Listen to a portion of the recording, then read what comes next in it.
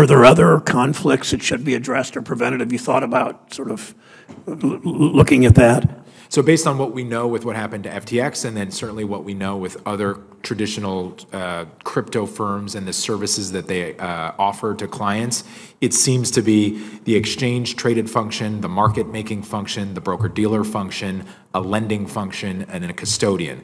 That is a long list of things that typically do not occur by a single institution. There may be other things certainly worth looking into, would work with you and your staff, but those are core elements that we see the services being provided and certainly could never be allowed in traditional financial systems.